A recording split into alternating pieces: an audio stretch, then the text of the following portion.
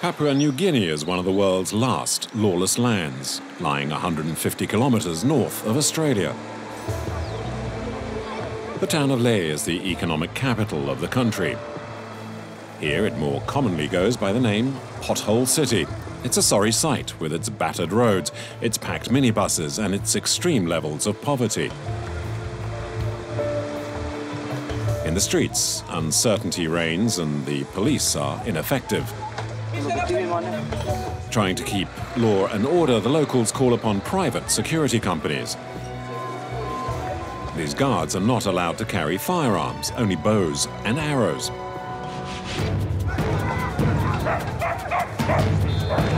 When they do step in, they don't do it delicately.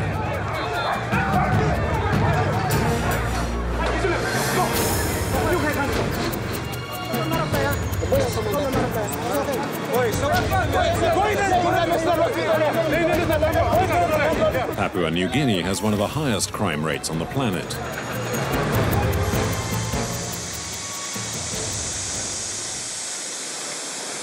In this warehouse behind high walls, Kevin, a highway driver, carefully checks his truck.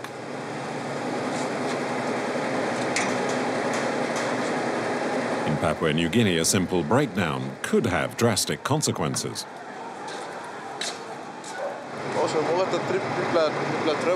Well, before each journey, I check that my tyres aren't worn out. Because if I ever have to change them due to a puncture, the criminals can use the opportunity to attack me. Bands of looters who want to get their hands on his cargo of pasta, rice, and other products. These staples are expensive in Papua New Guinea.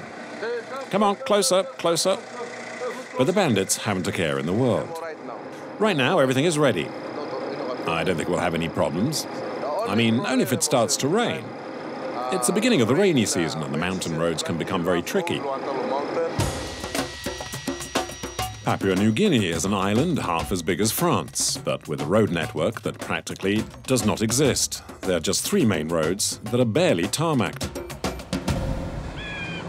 And yet road transport is vital for the country. Just about everything is imported. The merchandise arrives by the boatload in the port at Lae. The containers have been packed in their hundreds before being loaded onto trucks. Like these vehicles, Kevin is taking his one on one of the most dangerous roads. It's the Highland Highway. The highway is merciless. 700 kilometres long, it crosses wild regions that are unforgiving towards any slack driving. A road that wears out the drivers and destroys their machines.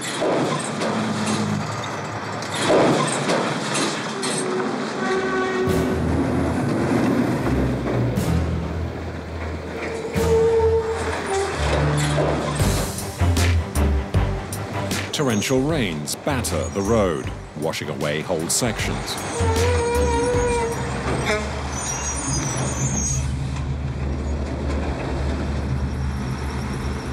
In the highlands, the fog banks are a trap for drivers. At night, the highway bandits fleece travelers.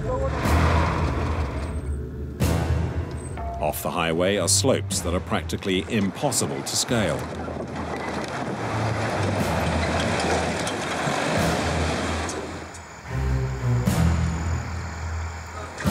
There are not many drivers willing to take on this road. And because of this, companies are ready to pay them handsomely. Kevin earns the equivalent of 1,200 euros a month, 4 times the wage of a teacher. His employer also houses him, with a beautiful house in an enviable district where he lives with his wife and 4 children. I just see them once a week. I spend the rest of my life on the highway. The rest of my life spend it on the highway. Well, most of the drivers do their work without ever thinking of their wives. But my husband, he takes care of us. When he's on the road, he calls us regularly to find out how we're doing. When he gets back, he spends time with the kids and he helps me out. So I'm happy. And when he calls, he says it's going well. I thank him. Kevin spends over 60 hours a week behind the wheel.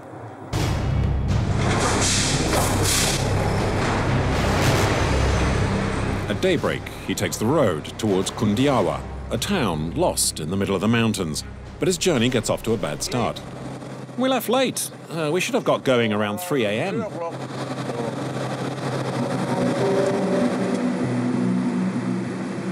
The cabin windows are well protected with metal grills. On the highway, this is a must. We put them on to protect against the people who like to throw rocks on the road. Sometimes they hit the windscreen or the side windows. Without this protection, the glass would shatter. No glass.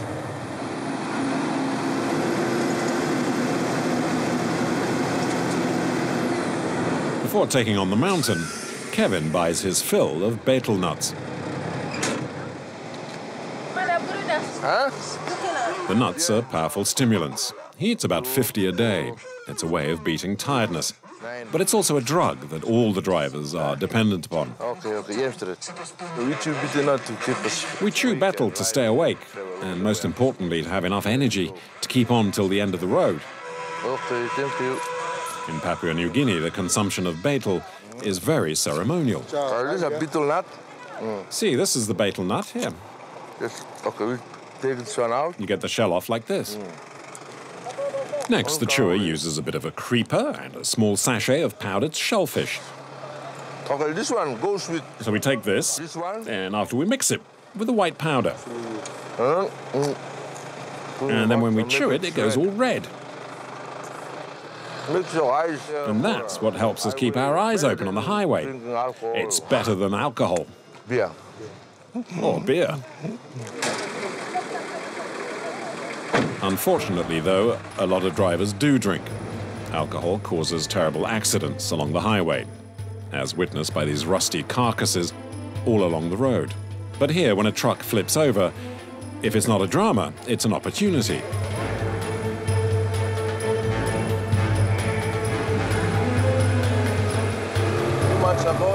Another accident. 2 months ago, there was an accident here. Down there. The Young Creek guys came and they smashed in the container with axes, and they stole all the cargo. Take off the cargo.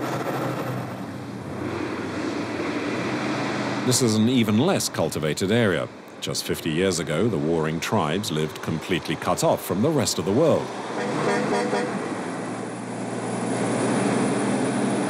It's no easy feat to tow these 2 containers on this road with its twists and turns and its unfinished side.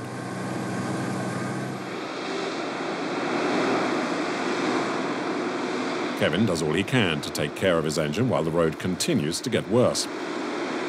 The tarmac sections are becoming increasingly infrequent. They're being replaced by battered roads peppered with potholes.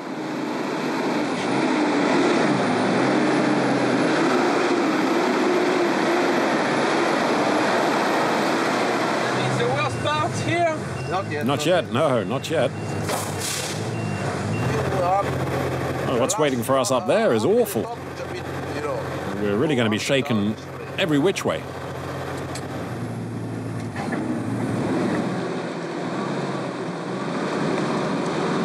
At 1,500 meters above sea level, it really starts to get difficult.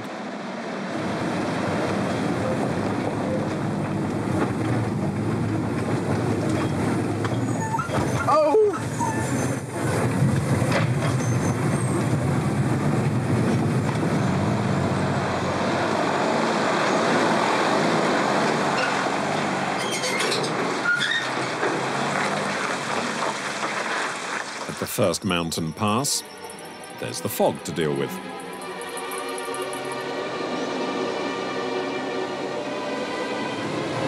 Can you see the road? Yes.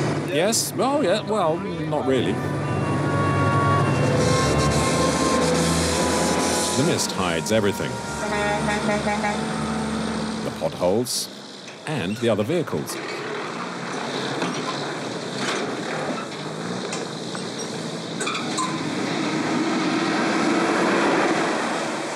On the way down, the fog becomes rain, and the road becomes extremely slippery. Slippery. So I used. It's sliding, so I'm forced to use the engine's brake. When When they're as wet as this, The normal brakes are no good at all. Right down there. We're in danger of ending up in the river. Just below, a ravine several hundred meters deep. With 36 tons pushing him from the back, Kevin must negotiate each bend so he's not carried off the cliff.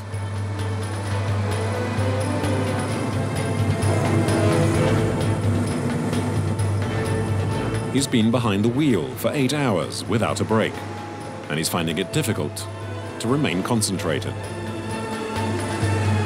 This is a bad sign. A tow truck.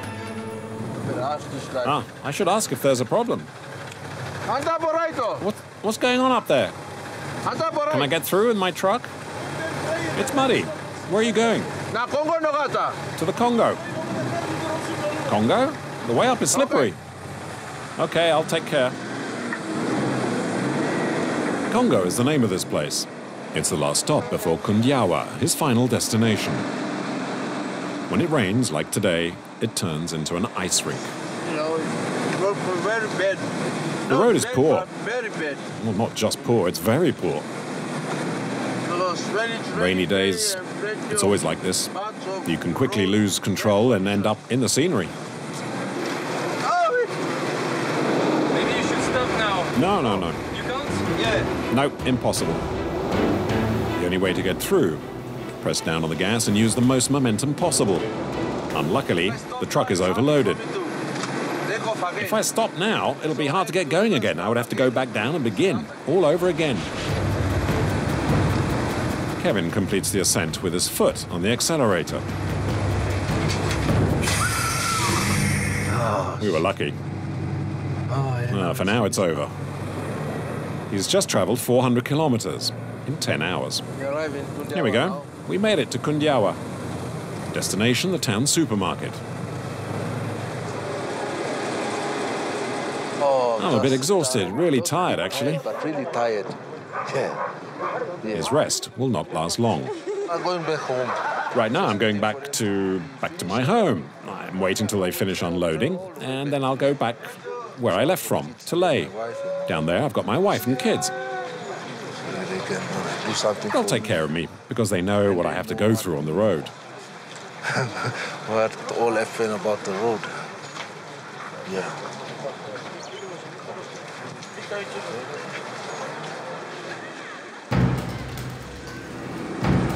The driver sets off for 10 more hours of driving in the opposite direction. In all, he will spend 20 hours behind the wheel of his truck. It's nearly midnight and Kevin comes across an obstruction. A tree is lying in the middle of the road, and around it are men armed with machetes. Oh, we're just villagers. We're trying to free up the road so that the vehicles can go by.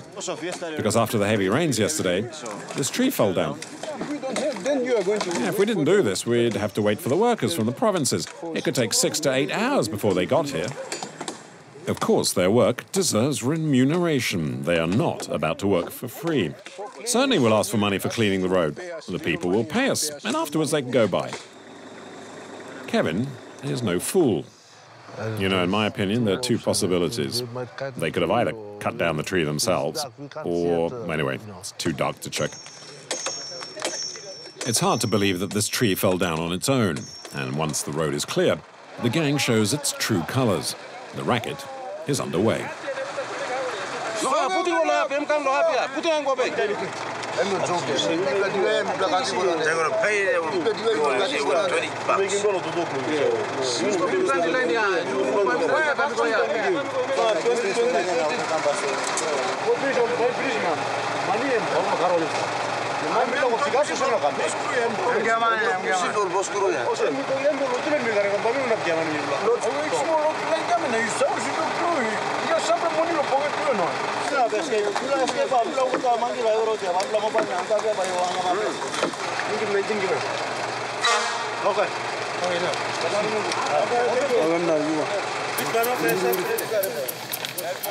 Ironically, the tree that they took so much trouble to remove now serves as the toll booth barrier.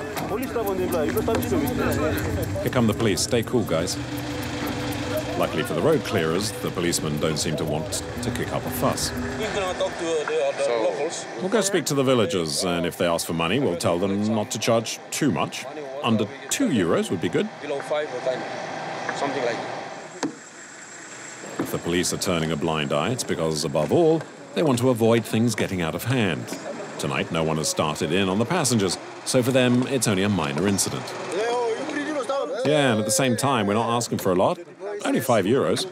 And we don't rape women like they do in Wabag. The authorities end up by leaving. The extortion continues. After a 3-hour wait, it's finally Kevin's turn. I've just got €2. If they take them, great. If not, I'll sleep here. How much you got? €2. Oh, that's good. Hand it over. Kevin is relieved. He won't have to sleep on the road. And he didn't even have to argue. They told me that you can pass through. They told me, you can go through, because we know you. But what they know best is the company for which this driver works. Here, even the bandits avoid scamming the green TNA trucks, an organization known and respected all over the region. The boss is a Frenchman. Gerard Philippe. He's been living in Papua New Guinea for over 20 years and has made his fortune thanks to the highway.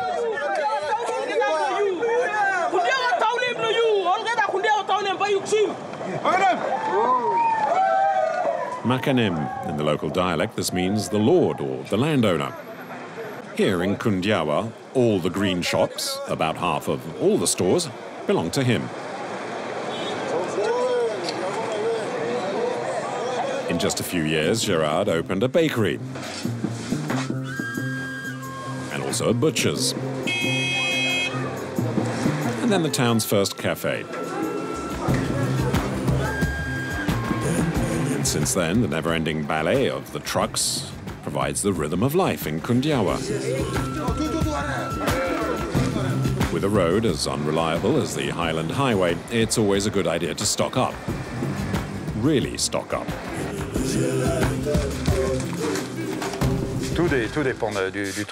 Everything depends on road transport. Everything comes down the Highland Highway. If the motorway transport wasn't there, everything would shut down. In the rainy season, when there are landslides, the road can be closed for 3 days, 4 days, or as long as a week. We had a huge landslide here 2 years ago, and the road was shut down for a month. Gerard doesn't restrict himself to the small town of Kundiawa. He supplies the entire region and its 300,000 inhabitants.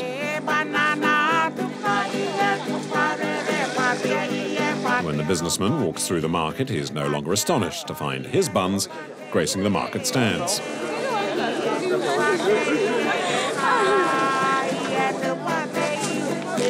Gerard's greatest success is his supermarket. Never before has such a thing been seen in this isolated place. The Papua New Guineans have discovered consumer society, and they want more. This is good for Gerard's business, which never gets a moment's rest. Okay, so you've got 2 empty containers at the warehouse, huh? Hey, you sleep or you drunk or... In the back room, young women count the takings of the last few days. Here is what Gerard's 7 businesses have brought in. Oh, it could be as much as $1 million or $1.5 million. Ballpark figure. We transport it ourselves in the car. Is there a bit of tension when you do that? Oh, we take security measures ourselves. We change our routine. We don't always do the same thing. We keep our eyes open. But keeping one's eyes open is often not enough. Oh, we get ready when we go down there. Gerard keeps his semi-automatic pistol on him, loaded and ready to shoot. The destination is the town's only bank. The journey takes only a few minutes. But letting one's guard down is out of the question. Mustn't nod off. You have to keep a good eye out, behind, in front, to the right, to the left, looking at anything suspicious. And off we go.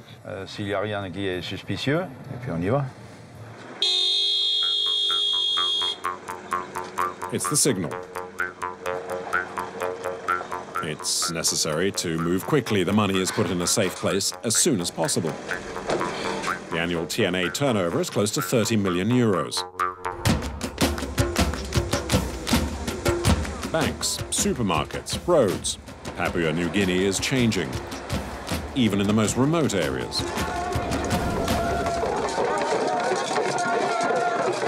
Here in Guinea, it's a big day. They're celebrating the arrival of drinking water. Ministers, governors, government officials, all have turned out to celebrate the event. Among them is Gerard.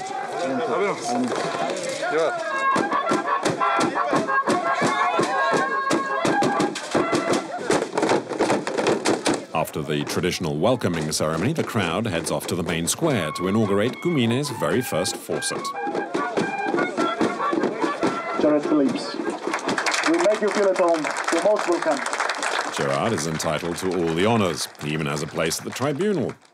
If you take good care of your coffee plants, you will become rich, because coffee is Guinea's gold and oil.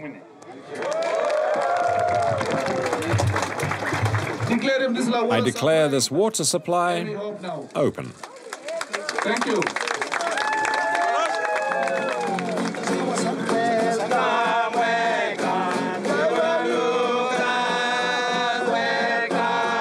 This adventurer has wandered all over the world before making a stop here in the 1990s to become a pilot.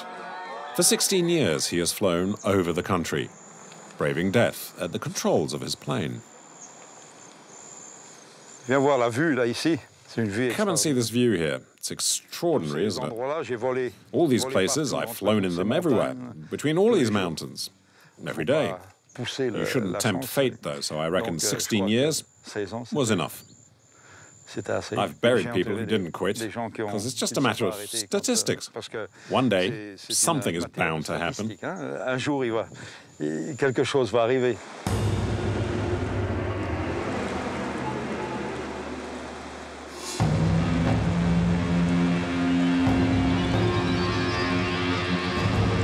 The plane, the only recourse for hundreds of isolated villagers in the jungle.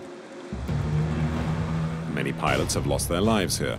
The dead husks of their machines are scattered about like sinister warnings.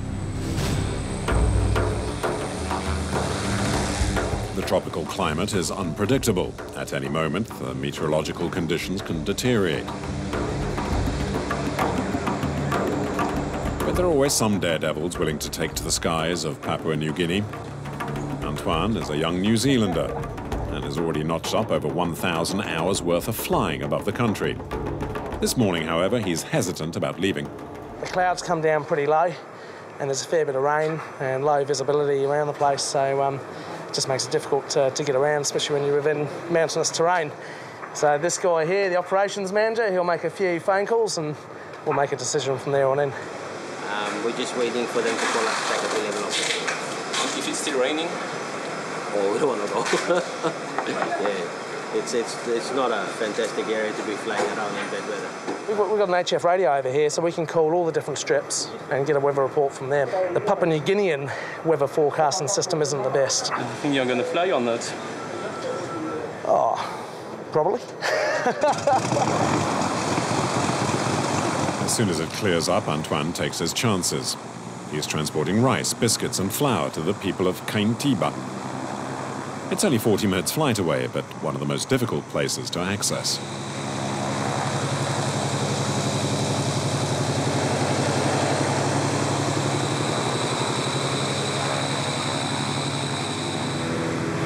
The next problem we've got is trying to get over the range just in ahead of us. This is an incredibly tricky area to fly around when it's bad weather. The risk is the clouds that cluster together just above the mountains and hide the landscape. When you're in mountainous valleys like we are today, there could be the chance of a collision. Really, that's about the only thing. You've got to respect the weather, you've got to respect the strips. There's nothing to be fearful of. I suppose you could say crashing. You wouldn't want to crash in this country. There's good visibility below the clouds. Antoine winds his way through the mountain crests. It's time to land. That tiny, far-off strip of land is the Kaintiba runway. It rained in the morning, and the ground is muddy and slippery. At any second, the plane could bite the dust.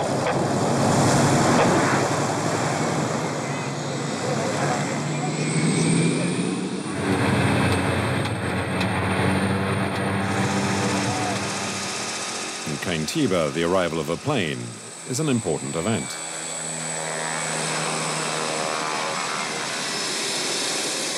We have no other forms of transport. It's only a plane. We don't have road services for big taxis or buses or whatever to go up and down. This is very remote. Most of the people here have not experienced going on a vehicle yet. They don't know, they have never sat on a seat of a car or bus. There's certainly no hospital here. There's just Sammy, the health worker for the whole region. When we have patient who's injured or emergency, When someone is seriously injured or sick, if it's an emergency and the person might die, we bring them to Kaintiba. And normally in The only place a plane can land and pick up the patient is here. picks the patient up. If the plane is late, Flight is delayed, the patient will the die. patient dies. There's no other means. The sick person also needs to be able to pay for his or her ticket. It costs nearly 120 euros. Here, most of the locals live with less than 30 euros a year. Antoine only stays for a few minutes. Another community is waiting for him, down below, on another mountain.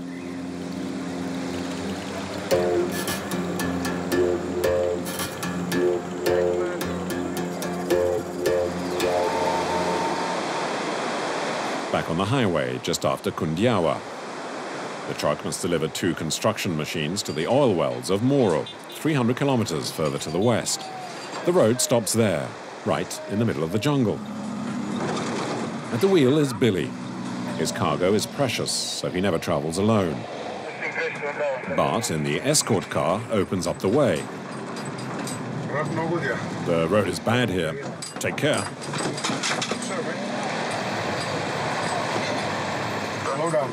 Slowly. On the highway, all the drivers know each other. Another trucker warns Billy via radio that there's a problem further down the road. But, well, the road is good, so what blocked road are you talking about? Billy, what are they saying? Is the road damaged or not? Yep, they say there are problems in Kaupena. Okay, we'll be there in half an hour and we'll see what happened.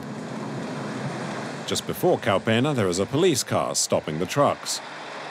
And Billy finds out what's going on. That section of the road is there's big potholes. It's very huge. So for bigger trucks to pass through, they can't make it through because that will cause more problem. In the event the vehicle get off the road, it blocks everything. For the moment, Billy's vehicle will have to stay put. Other trucks have already parked near to the small roadside cafe. It's a windfall for the cafe's proprietors. I've got coffee, biscuits, betel nuts, cigarettes. In this place, tucked away in the middle of nowhere, there are not many opportunities to have fun. For the men from the village, it's also an opportunity to make a bit of money by watching over the trucks. There are many thieves in the area. We own this land. This is our home. We keep watch. If they come here to steal, we'll chop them to bits. We cut them.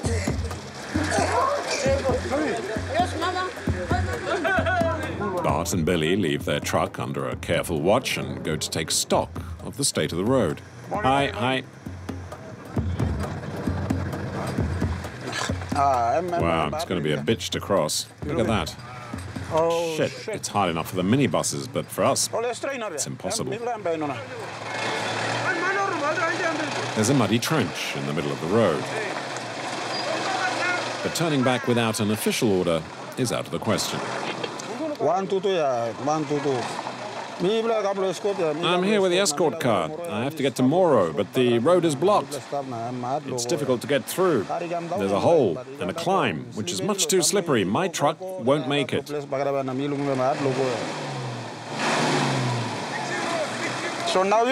Okay, now what do we do?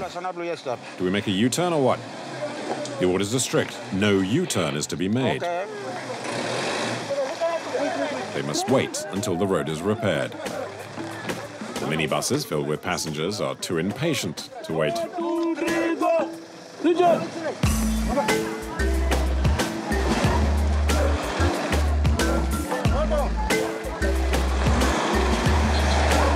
Only the four-wheel drive vehicles make it through.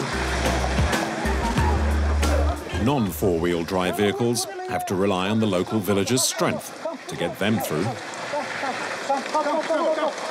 Come on, forward. That's it. Come on, straight. Why are you stopping? It's going to get through. Soon, the minibus's misadventures attract the curiosity of the villagers. And after 30 minutes, it finally makes it.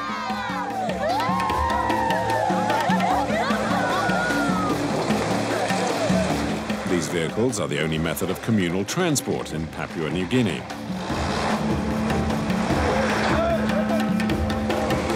But not everyone enjoys the comfort of the minibuses. In Kundiawa, each afternoon, the pickups are besieged. The mountain dwellers are finished at the market, and now it's time to return to the heights. Hey, clear off. Get out of the way, otherwise it'll run you over. The car is packed, overloaded in fact. However, Paul is getting ready to tackle the highest peak of Papua New Guinea, Mount Wilhelm. The young drivers are scared to come here. They drive on the highway, but up here, never. Up here, no. It's dangerous. But we need this road to survive.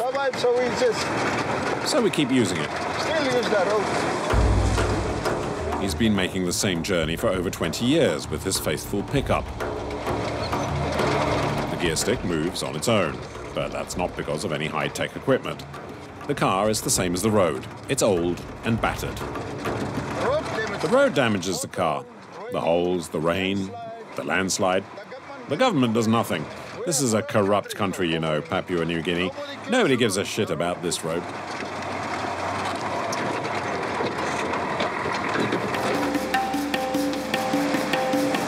Merry Christmas!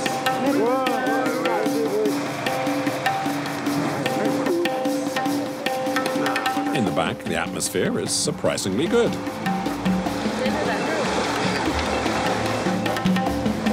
In any case, the passengers don't really have a choice. It's only accessible for us. It's the only way we can make the climb here. We have your market, and then we go back up.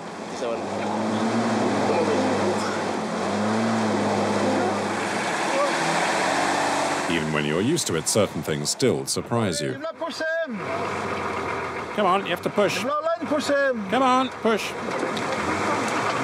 If they get stuck, the customers have to lend a hand.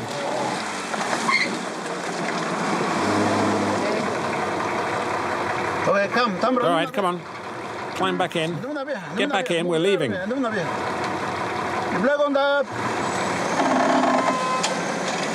all the people in the back, Paul is using a lot of petrol. As there are no savings to be made, he prefers to let his old banger freewheel during the descent. When we come down the hill, When we go down the slope, if the brakes loosen or we lose a wheel, the car will become uncontrollable. We could leave the road and end up going over the cliff. Playing the same game, many drivers find themselves at the bottom of the ravine, along with all their passengers.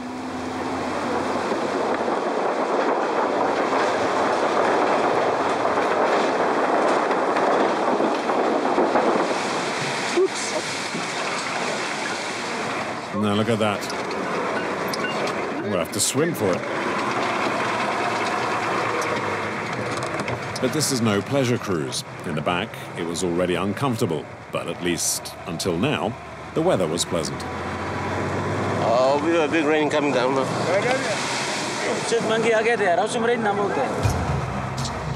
At these altitudes, the temperatures fall very quickly.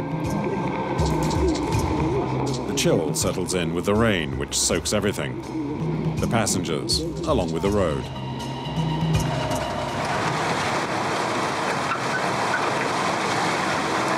Happily, the end of the voyage is in sight.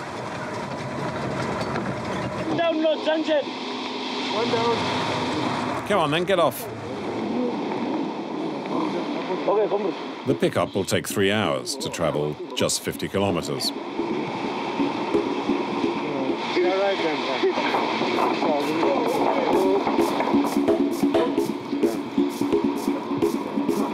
On each journey, Paul brings supplies to the little shop in the village of Gambogli.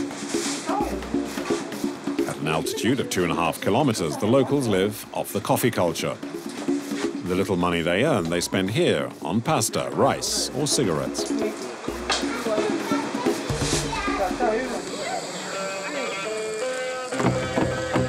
Lower down in the valley, we find Billy. While waiting for the road to be repaired, he has parked his truck in the village. Tonight, he'll sleep amongst his family. Hurry up and make something to eat. Billy's here. Have you told the kids to cook or not? No, I told the women. They're returning from the fields and the market. Hurry up, make us some food. Ah, my brother, it's good to see you. I see my wife, I see my brother here. I see my wife, my brother here, my mother, all the family members are here. I feel surrounded. Feels really good. Does it take care of you? Yeah, very much. Just like now you can see. Yes, yes, they really do. Look, they're in the middle of making me something to eat. Billy will not be the only one to savour the feast. Tonight, all the neighbours are going to benefit from the charity of the driver who has returned to the fold. Whenever I come back here, I give them some money. I help them financially. Everything they want, I give to them. In order to bring money back home, Billy takes many risks.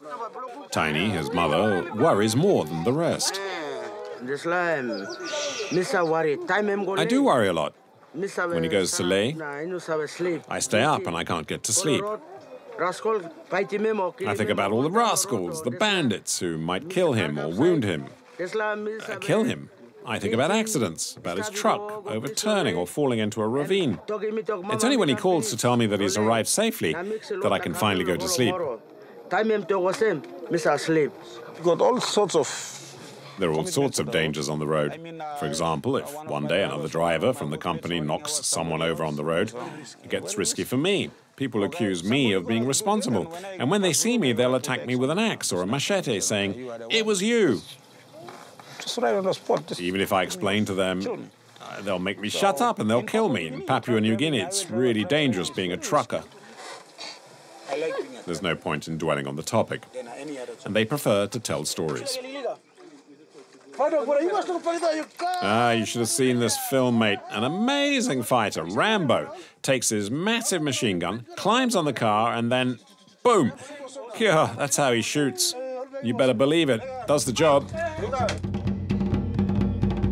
Only a few kilometers away, the war is far from fictional. Tribes and clans often fight over women, land, even villages. In Papua New Guinea, tribal wars are traditional. Only today, the fights are a lot bloodier. Before, we fought with spears, bows and arrows. When we were injured, we could pull them out. Now we shoot at each other with pistols. It's a lot more dangerous. Before, it was a kind of a game. Now, far too many people have died. These men have been at war for the past 3 months. Their camouflage must raise a smile. But there's nothing funny about their weapons. In the last few days, they've killed a dozen or so people. We've got AR-15. We've got M16. We've got AR-15s, also M16s, homemade weapons, spears, axes and machetes. Axe and bush knives. Hey, it's right here. They exchange the hashish they grow illegally for weapons, often provided by smugglers. When the enemies arrive, I do this. I do like this. The rest of the weapons are homemade. You locally made. All this is local handiwork. The pipe is made from a truck tow rope. It has the same diameter as an M16 bullet. They put them in like this. We put in the bullet and we close it, like that, with this. We turn it so that the barrel is well blocked. When we shoot, the bullet comes out, but the pipe stays put. Looting, rapes, lynching, when these villagers play at being warriors, they are capable of extreme violence. They don't sleep at night. You know, our families can't sleep at night anymore. When the fighting intensifies, the others might come and hunt us out of our village. They burn houses, they massacre people. What did he say? And I want to shoot. He said, I want to shoot someone. No, I don't. Just saying. And that person is our cameraman. The guy who made the joke in poor taste is high on drugs. Here, people often mix weapons and narcotics. These remote areas drivers are instructed never to stop if they accidentally hit a villager or an animal.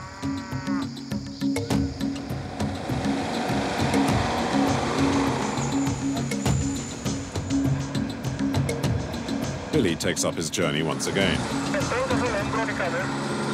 and is going full throttle. He's been stuck for 3 days and must now make up for lost time.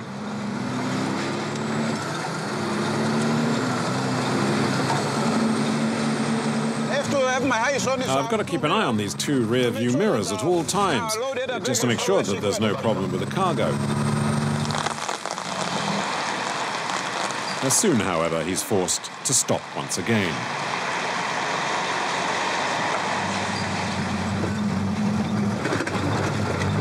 What is hurting the most? The backbone. Yeah, my spine. And my testicles. I always have to put something underneath, like my towel, to ease them up a bit. And with all these potholes, it shakes hard up and down, and I have to protect them. You know, when the family jewels are bouncing around like that, oof, it hurts. But it's not just the driver who is taking a beating.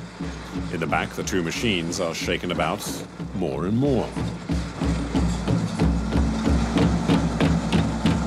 The chain is slipped. The chain slipped. We've got to check it and tighten it. Tighten it up again. We need to stop and take a look. Goes to the other side. Step aside, pull aside, and I will get this load. It's more serious than expected. One of the machines has already moved dangerously. Its tire has shifted 20 or so centimeters. It's going up and down. The machines bounce around constantly and the chain is too small. It can't take the pressure, and the machines are too heavy. The chain is broken. They have to fix it and tighten it properly. Bart and his assistant Paul have to muddle through and tighten the chains as best as they can. Put it in the middle. Pull. That's all it is. After 2 hours' effort, the two men fall upon a lucky solution. Finish, how we go? It's done. We can go. Our load is gone. Now our load will move like that. If we go too quickly, it'll fall. That's why we must be sensible and drive very slowly. Careful, this is all the way.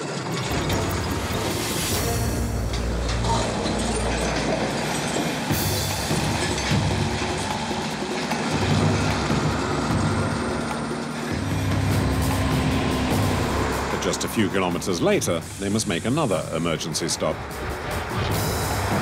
It's the center part now. It's on the center section now. The wheel is once more out of line. And worse, Bart realizes that the other machine has begun to move. One play, look him. You saw at the back? Yeah, it's dangerous. Okay, you wait. Okay, wait. Pull it. Make sure you check it regularly. Yes, I'll make good use of my mirror. Moro and its petrol wells are not very far off, but at any moment, the load could topple. The chains have got to hold, otherwise we're screwed.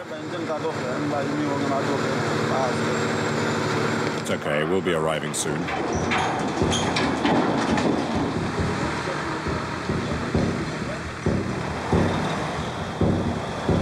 Billy finally reaches the heavily guarded gates of the oil drilling site.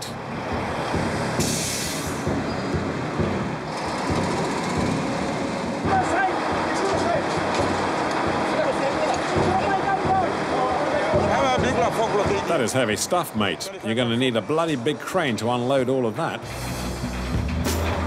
But now, Billy's work is over. I feel better. Oh, I feel better now. Everything is safe. The journey that should have taken 3 days has ended up taking over a week.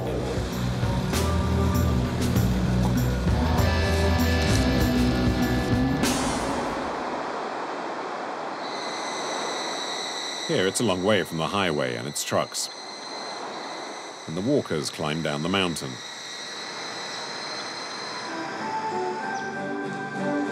In this remote village, everyone is gathering at Gulgame, the most important village in the area.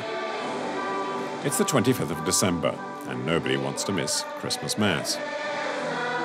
Over the past 60 years, Christianity has infiltrated even the most remote areas of Papua New Guinea.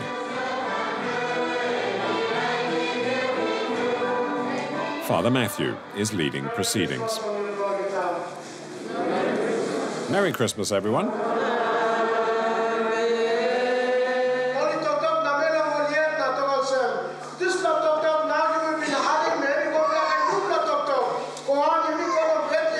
After 3 hours of Mass, one is allowed to take several liberties with the liturgy.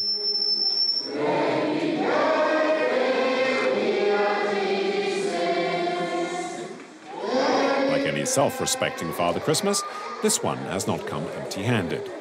Everyone was awaiting his general distribution of lollipops.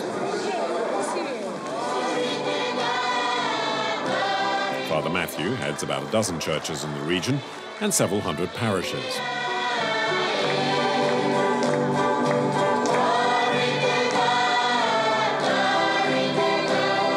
The Mass comes to an end, but for this man of the cloth, there's no time to rest. I'm putting the water to put it in the car. I must put water in the tank.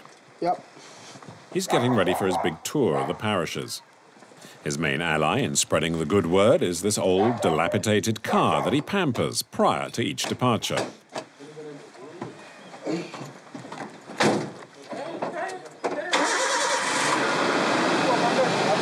No one else dares to go adventuring on the slopes that he takes each week.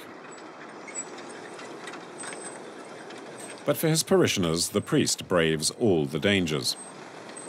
Well, but I'm a priest. Right, my friend, I'm a priest.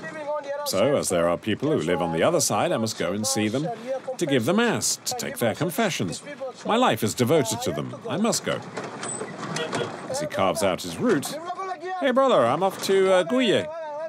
Father Matthew is not the type to pass unnoticed. Hey, I'm off my way to Guye. Yeah. Mano.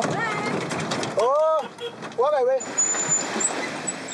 The slope seems impossible, but it's not enough to dissuade this priest, who's an expert in handling the terrain. I love driving on this road.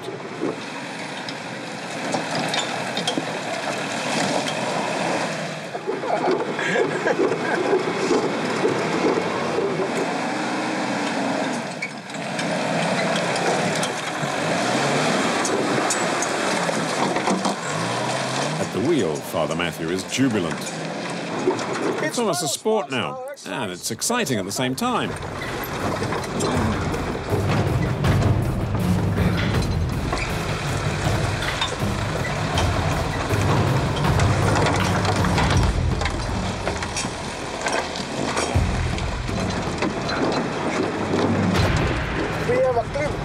There is a big cliff just below. If I missed the road, I wouldn't survive.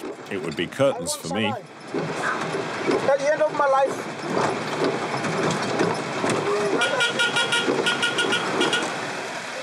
20 kilometres, and just over an hour later, Father Matthew finally arrives.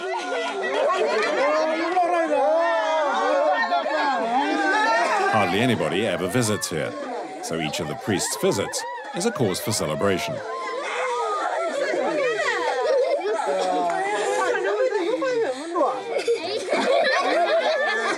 Oh, is that your dog? Oh, he's so cute. It's part of my pastoral care to the family. And this is part of my duties towards the families and villagers. I must show them that I am here. If they have the slightest request or complaint or whatever it may be, I must forward it to the authorities so they can do something about it. But it's been a long time since the state has forgotten these remote villages lost in the jungle. In Papua New Guinea, 80% of the population lives below the poverty line. And here, Father Matthew's little white Jeep is about the only vehicles the inhabitants will ever see.